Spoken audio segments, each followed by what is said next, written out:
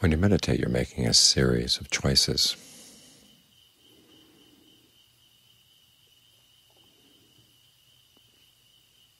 You've chosen to sit right here, and you're choosing to stay with the breath. That's a choice you're going to have to make again and again and again for the rest of the session.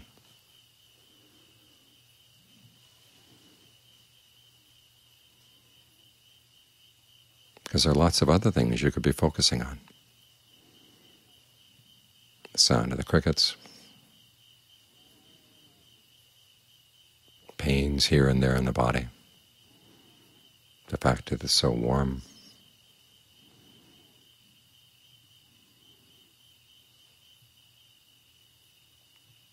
but you're choosing to say it was something that's going to be really helpful for the mind, because a lot of those sensations are not going to really take you anywhere in particular. But if you stay with the breath, you're going to be developing some important qualities of mind. You're going to feed on those.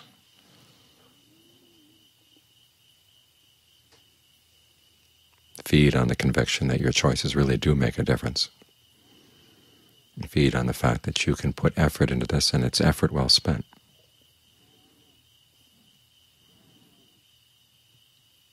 It's effort that gives rise to energy rather than wasting energy. So choose to stay with the breath and keep that choice in mind. Try not to forget.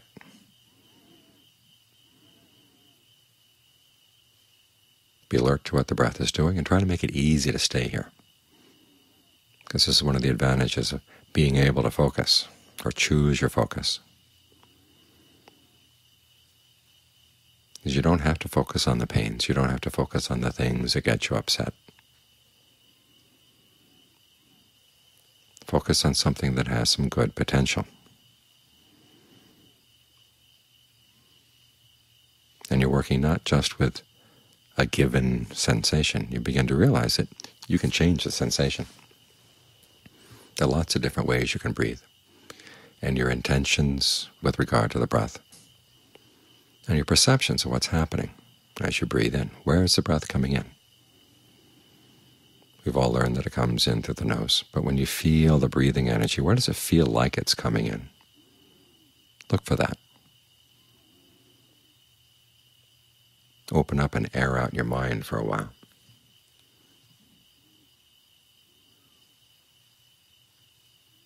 You breathe in. Where does the energy flow? Where do you feel it?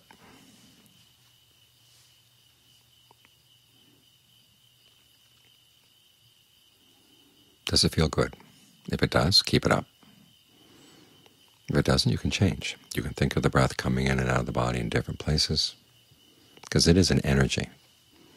The air comes in and out through the nose, but the energy moves around in the body in all kinds of areas. The rise and fall of the shoulders, the rise and fall of the chest, the abdomen.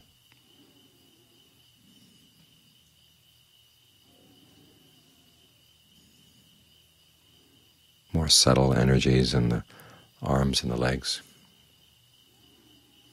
The movement energy down the back, around the head. You can choose to focus on these things. You can choose to shape them in a way that's more comfortable, more refreshing. You can take your mind off of all kinds of things that would otherwise weigh it down. This is why it's possible to practice in a way that puts an end to suffering, because we have choices. You can choose to go with your ignorance and craving, or you can choose to go with the factors of the path.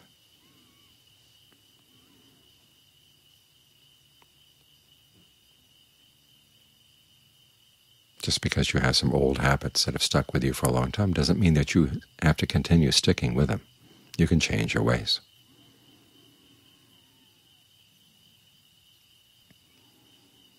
So keep choosing to come back to the breath. Keep choosing to focus on its potential to be really satisfying, really refreshing.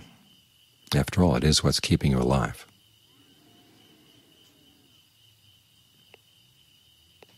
But if you learn to watch it carefully, experiment with it,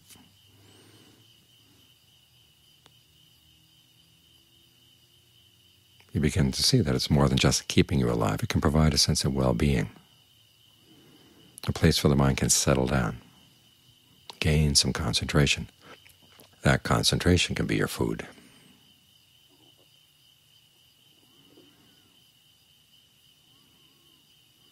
And breathe in a way that feels refreshing, in a way that creates a sense of fullness in the body. That is possible.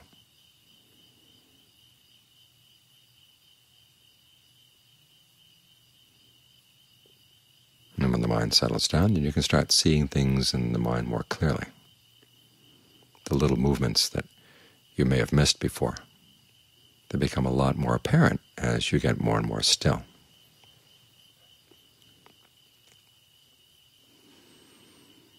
And there's a sense of freedom that comes when you see the movements, but you don't move with them.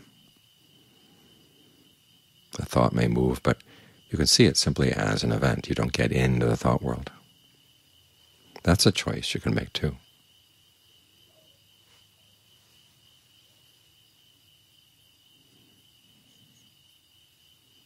So realize that the mind is making choices all the time. You want to make them as skillful as possible. At the very least, say you're going to sit here and you're going to watch the breath. And then you want to stick with that choice. Any other choices that would pull you away, say, nope, nope, nope, I'm choosing to stay here, choosing to stick with that original intention.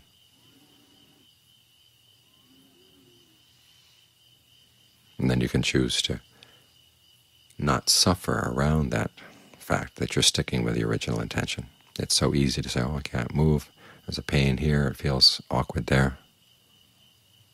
This isn't right, that's not right. Don't focus on those perceptions. Focus on the things that are going well.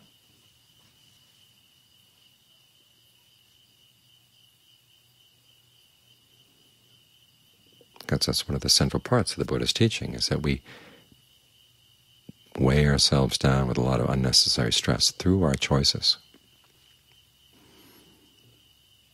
And we put an end to that stress by learning how to make wiser choices, more skillful choices.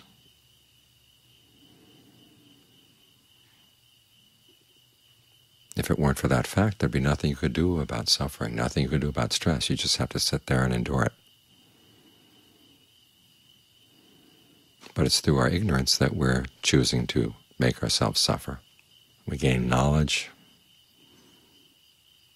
We can choose to make ourselves suffer less. So choose knowledge. Try to be aware of what's going on. And don't just go running with everything that comes into the mind. Step back a bit.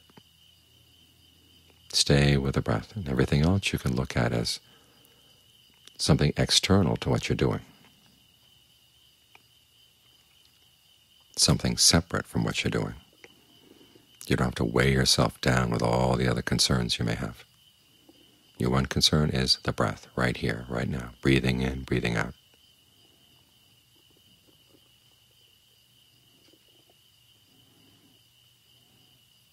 So how well the hour is going to go depends on your choices. Make them well.